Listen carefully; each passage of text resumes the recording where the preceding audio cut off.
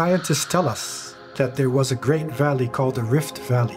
And that Rift Valley went, from East Africa, Kenya, and even below, all the way up right into Palestine.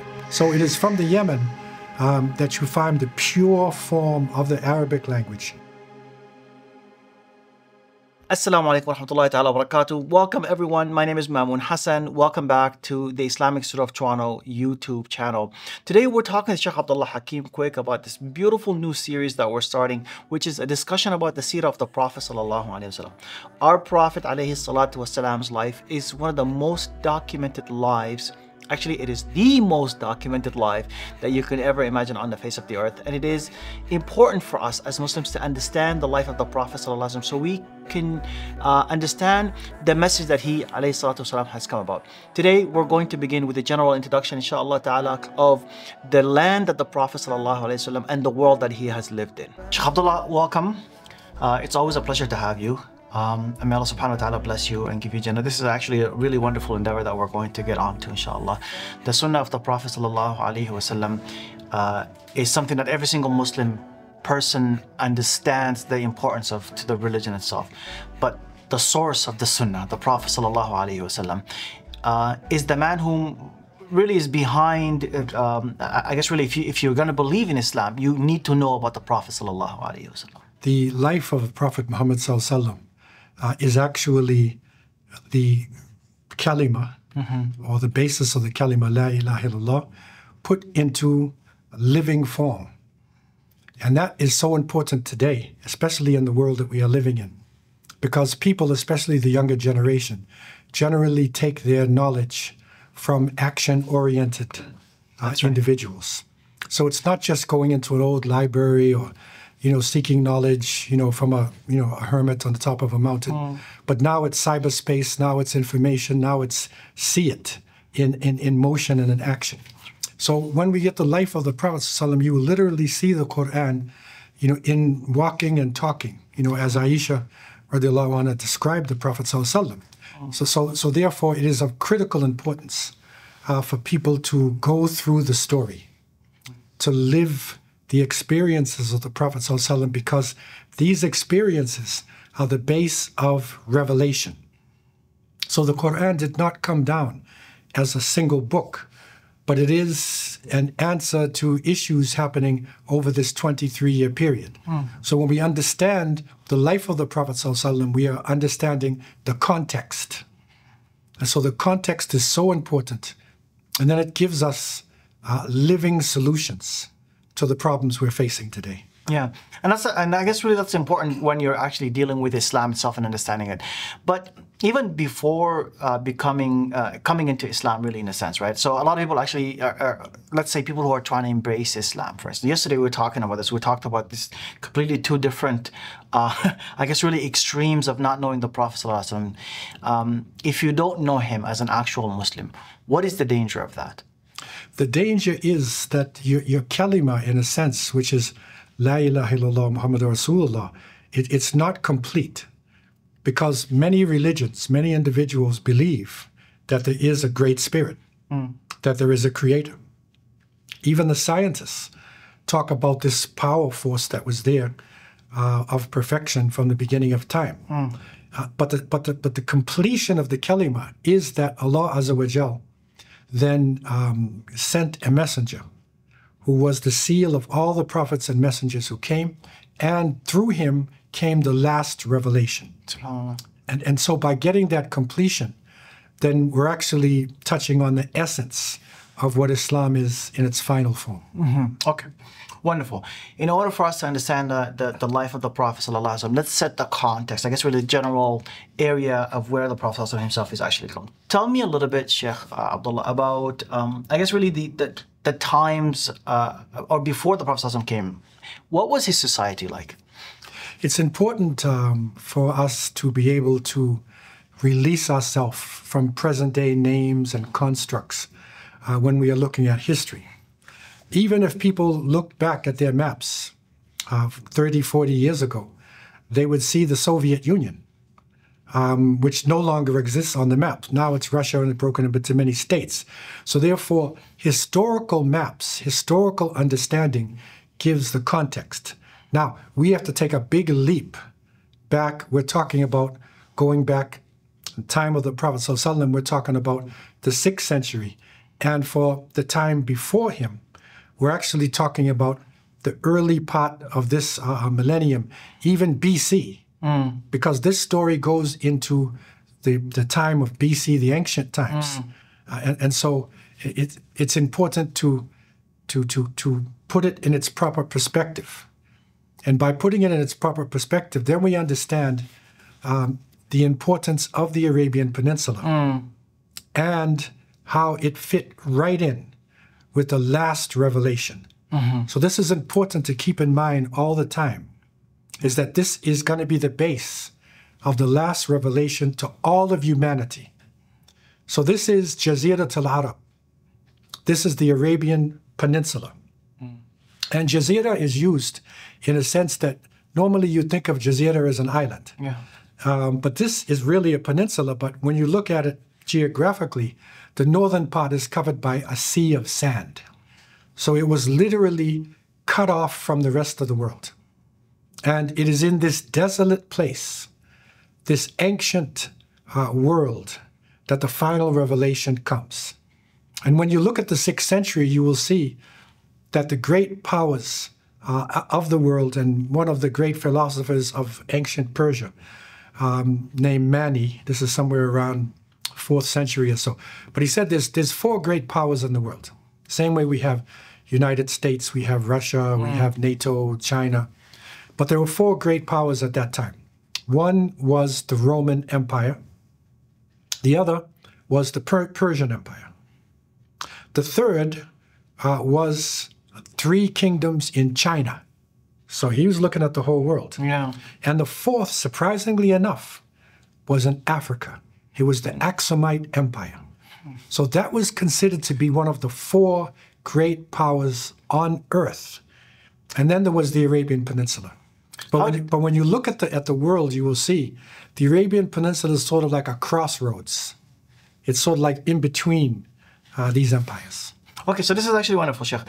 Describe to me, because I want to see, really in a sense, at that time, Sheikh, let's assume that we are now a part of, I guess, really the Roman Empire, right, in a sense. How did we see the Arabs? Like, what was our perception of them? What did we think of them?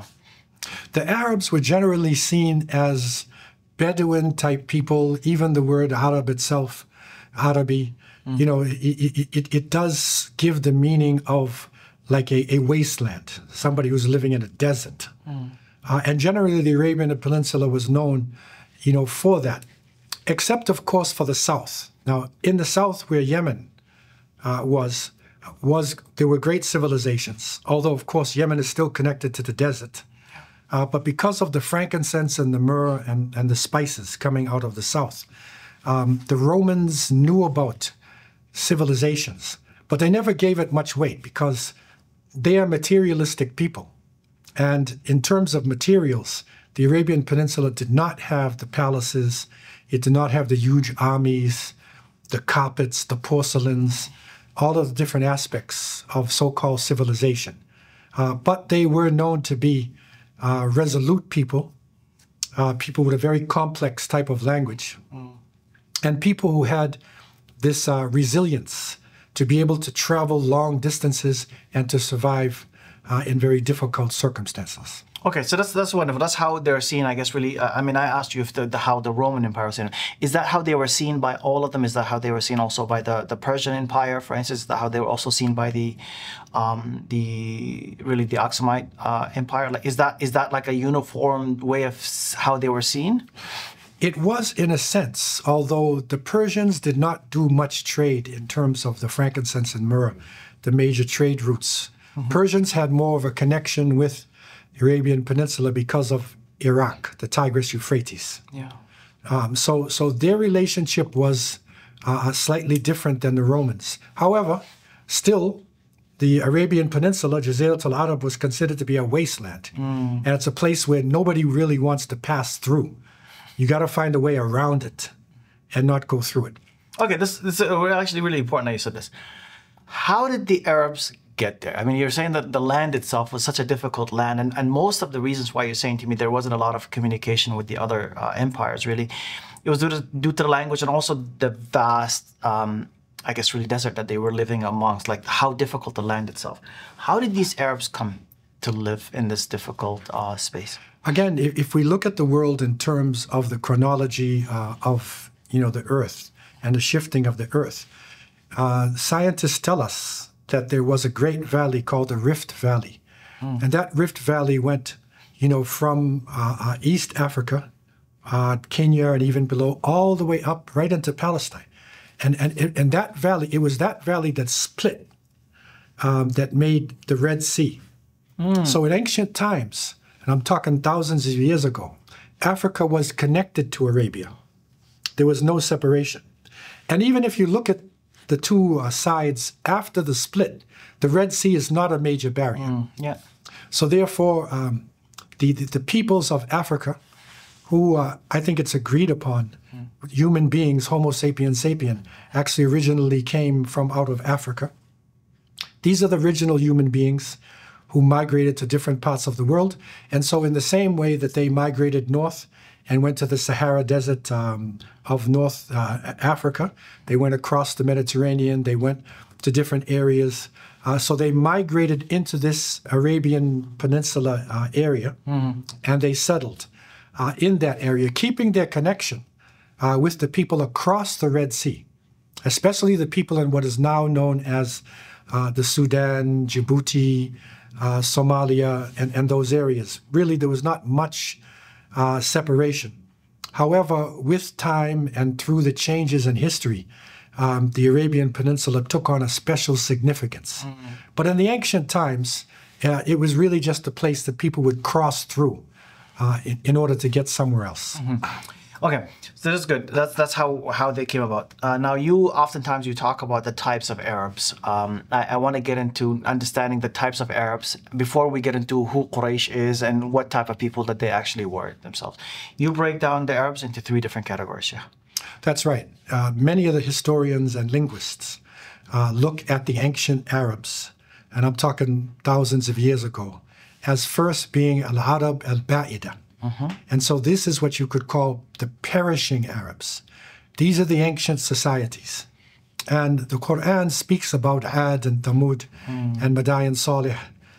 There are still ruins there in the Arabian Peninsula of these ancient societies.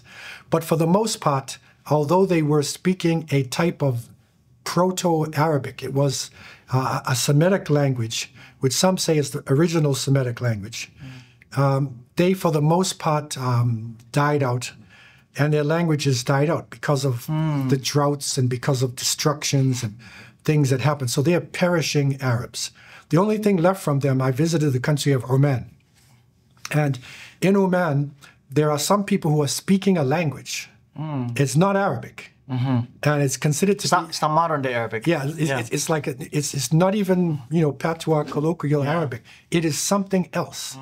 And the Romani said this is the remnants of this ancient language that was there, of Al-Arab al-Ba'ida. The second group you could call Al-Arab al-Ariba.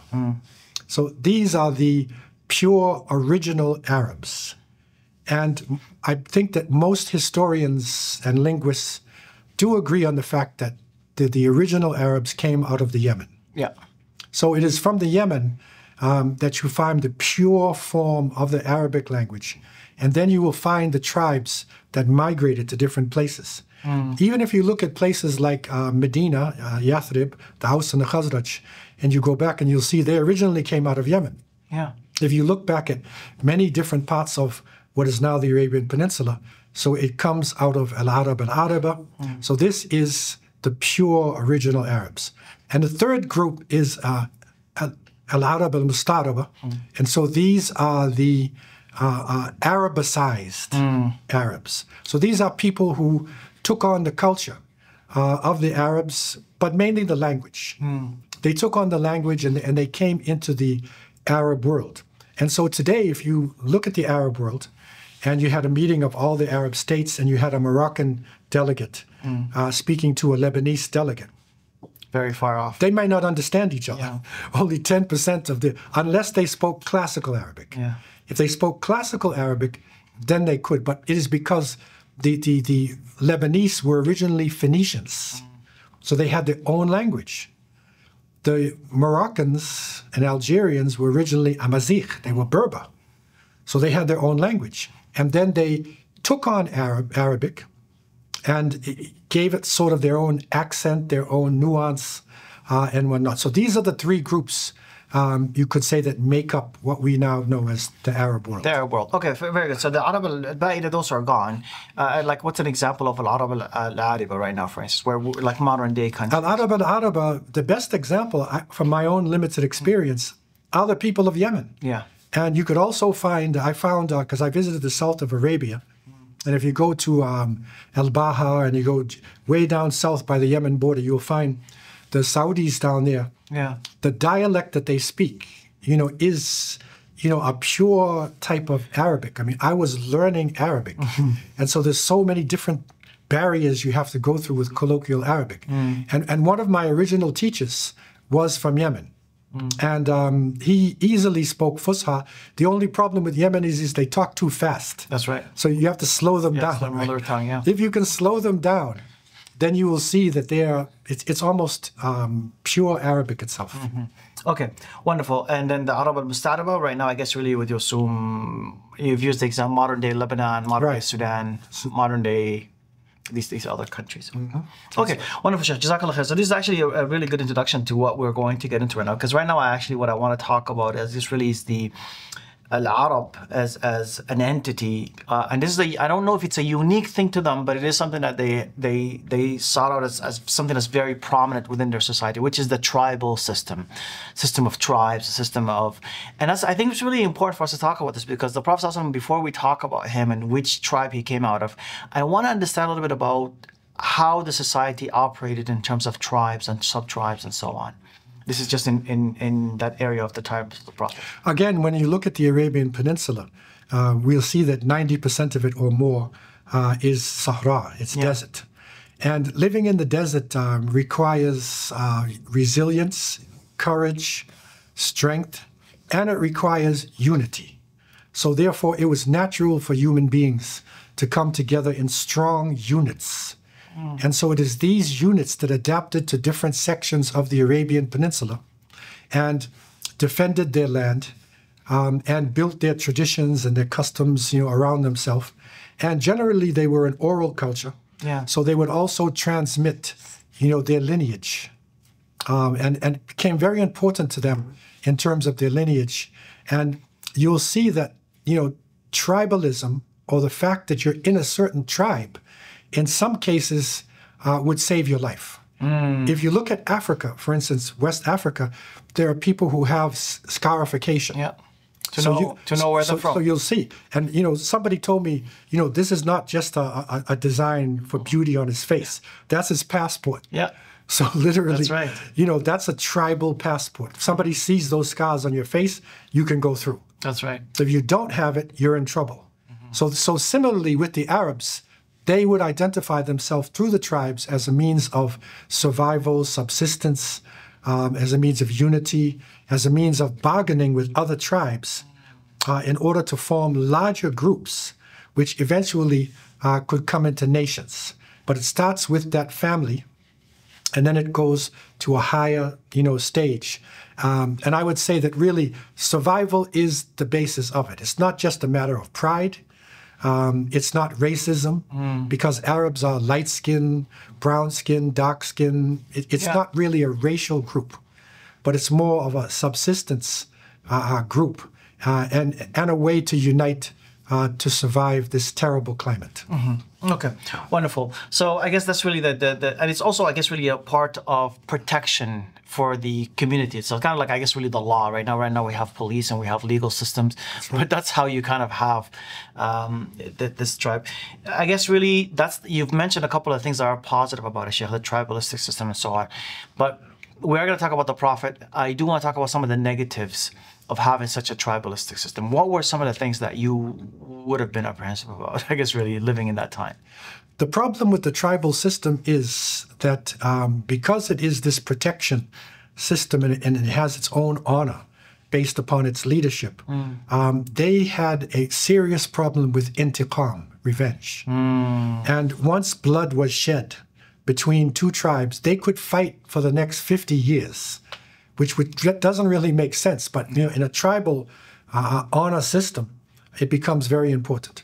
So that is the negative part, of the tribal, system. And then if a larger enemy is attacking an area, it would be easy to defeat them because they're broken into tribes. They're not united. Yeah. So therefore, they could never form a major entity, a major nation like the Persians or the Romans or the Aksumite Ethiopians. They couldn't do it because they were too divided into small factions and groups. So this really is a negative part.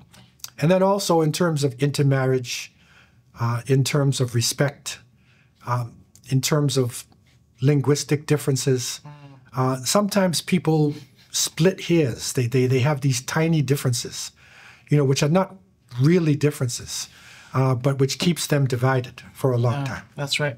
And I guess really, Sheikh, I mean, we're talking about the tribalistic system and so on, but I guess just really kind of, I guess really from my own knowledge, that wasn't something that was just specific to the Arabs, right? Like, I mean, other groups also had tribes and sub-tribes. I guess it just really prevailed a lot within the actual Arabic, society. Like, didn't Persians have tribes?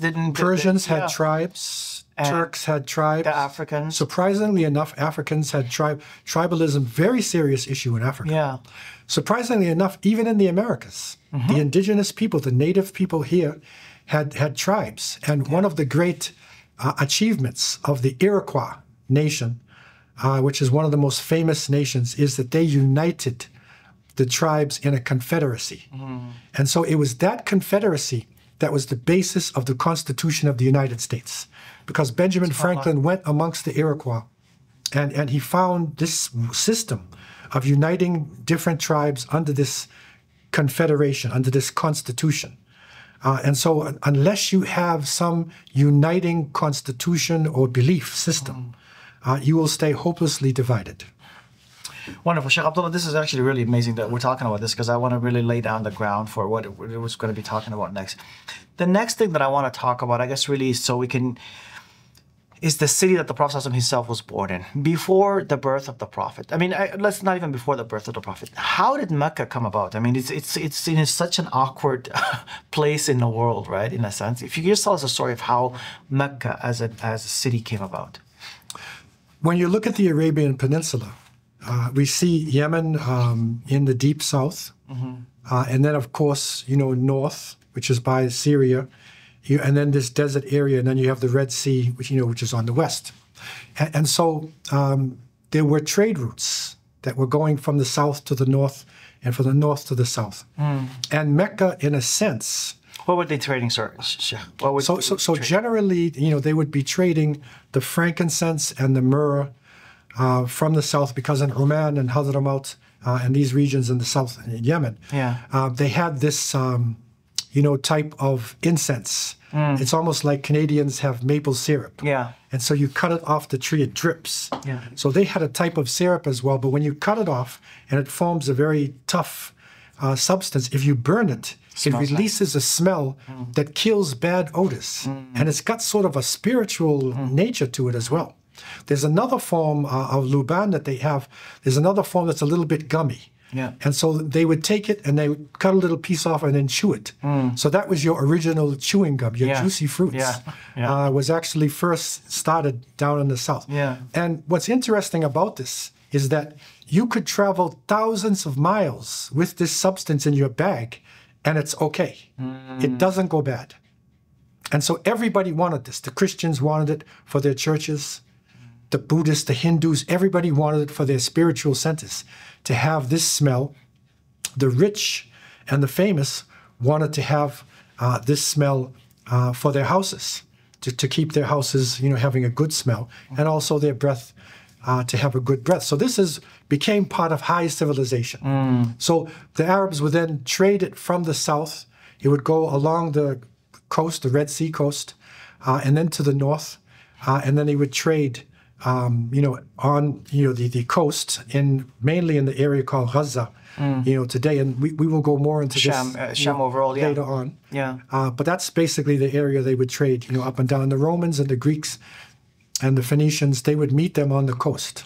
And then there, they would have different metals and, different objects that were needed, by the Arabs at the time, the leathers that were needed, and different, gemstones and things that the Arabs could use at the time. So it was a brisk trade that continued, for hundreds of years. But Mecca is not on the I guess really on the coast close enough. So how did it come about? So Mecca is really more it's going toward the center. Yeah. But it is sort of halfway in a sense when you're on your way up. And in order to understand what Mecca was, it's basically a desolate valley. And those who have been in deserts know they're not all nice, evenly formed sand dunes. But in deserts, there's flat areas, there's valleys, there's mountains, there's all types of things that are in deserts. And in order to understand this desolate valley that was known as Becca, because Becca was the original name, we have to go into the story of Ibrahim alayhi salam, Prophet Abraham, because it is there that this desolate valley actually took shape and became like a city itself. But in ancient times, it was known as a valley that is there, not too far from the coast, but inland. Okay, so that's actually wonderful. Let's talk about how Prophet Ibrahim alayhi salam, for instance, established Mecca. Tell me just a really brief and quick, because that's not really the actual scope of what we're talking about, but just give me a brief, quick description of how this came about. Well, basically, we need to look at Ibrahim alayhi salam in a different way, because people tend to be very nationalistic and, extreme when they deal with religious characters. But if you look at the genealogy of Ibrahim, he came from the Tigris-Euphrates region, from the area of Mesopotamia. And so there were idol-worshipping people, and he rejected the idols. He was driven out of his country, and he left from there with his wife, Seerah. And they went into Syria, and then around into Palestine, and then down into Egypt. Yeah. Now, they were speaking a type of Syriac language that was connected to the Semitic languages. It wasn't actually a total Semitic language, but it was sort of a sister, language of the Semitic languages. Keeping in mind, Sheikh, that Ibrahim alayhi salam is not an Arab. He's not, by all the scholars, he's not considered an Arab. So he's not an Arab. Yeah. It's a very important point. And so he travels around, and in his travels, he ends up in Egypt on the Nile Valley. And the Nile had been taken over, according to some historians, by the Hyksos, the Amalekah, who actually came from Iraq as well. And it's a long story, but they eventually befriended him, and they had captured a number of Egyptians, because the Egyptians are African people, by the way, clearly. And they had captured, some of the nobility. And there are some accounts that say that he was given a handmaid, a princess from a royal family, Hajar was her name. And then later on, because Sarah could not have children, Sarah gave Hajar to Ibrahim as a wife. So at that point, Abraham had two wives. He had Sarah on one side, and he had Hajar on the other side. Yeah. And he went back to the Palestine area. Hajar actually got pregnant, and she conceived Ismail. Ishmael is known, in the Western world. Yeah. And so Sarah stayed in Palestine, and Ibrahim, with direction from the Creator, went south. And this is recorded even in the Psalms, in what is left of the Bible. Yeah. And Becca is the name that is being used. Becca is used also within the Quran itself. So Ibrahim and Hajar and Ismail went to the desolate. They went south. He was commanded by God. They ended up in the valley. And Ibrahim, after a while, he had to leave to go back to his other wife, who was in Palestine. This is all under divine direction. Yeah. And he leaves Hajar in the valley, and it's very hot and very barren. Ismail is digging in the ground, and water is coming, and so Zamzam water appears. Okay, so now when Zamzam appears, gushing out, this now changes the desolate valley into an object of attraction for the caravans.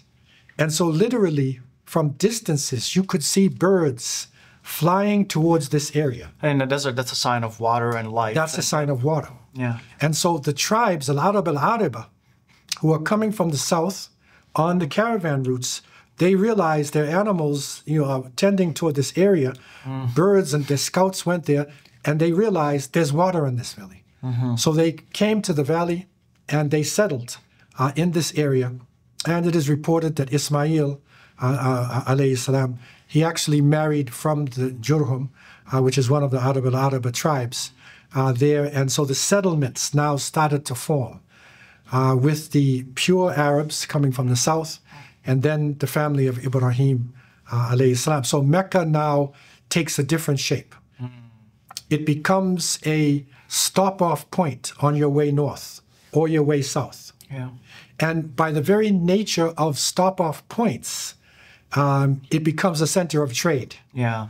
Because people will drop their goods, they will pay for food, they will pay for water. Yeah. And so it started to grow, and people came from other areas to be in the area of Mecca. It's still in this valley, but it takes on, a economic base. And later, with the building of the Kaaba itself by Ibrahim alayhi salam, and his son, it takes on religious, sense in that the Kaaba or the house of worship was built there.